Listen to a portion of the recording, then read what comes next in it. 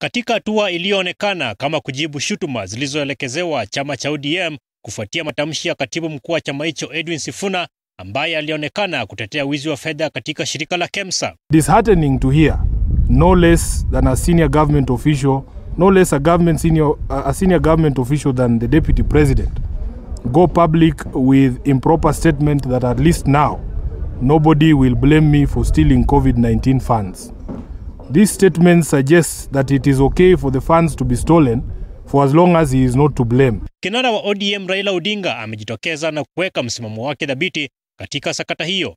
Kupitia barua kwa vyombo vya habari, Raila anasema ODM inataka serikali kufanya uchunguzi wa kina kubaini fedha zilizotengewa vita dhidi ya korona zilivyotumika. Aidha, Raila anasema kelele za siasa hazitasaidia, ila uchunguzi ukifanyika basi ukweli utajulikana. Isitoshe, Raila amesema chama cha ODM hakitamtetea yeyote anayetuhumiwa kuhusika katika ufujaji wa fedha za COVID-19, awe jamaa au rafiki. Haya ya kijiri, kundi la vijana JCCK linaloendeleza kampeni haki kwa watoto limekashifu ubadhirifu wa fedha za kupambana na korona katika shirika la KEMSA, likitaka serikali kufanya uchunguzi wa haraka ili kubaini waliohusika na kuwachukulia hatua za kisheria.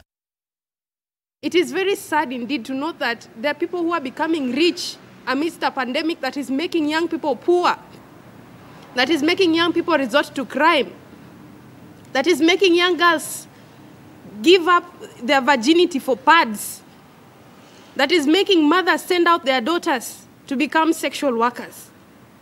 It is indeed sad that we can sit and watch as the government does things like this.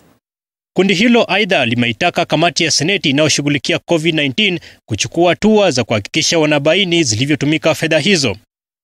We want to say that as young people, we have a lot that need to be taken care of.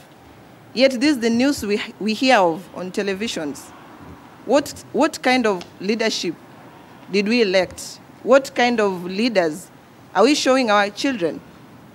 Sakata ya ufujaji fedha katika shirika la KEMSA ikiendelea kuzua mjadala nchini. Swali ni je, waliohusika watachukuliwa hatua ama wimbo utasalia kuwa ni ule ule wa kufanywa kwa uchunguzi kisha unaishia kwa wao kutochukuliwa hatua?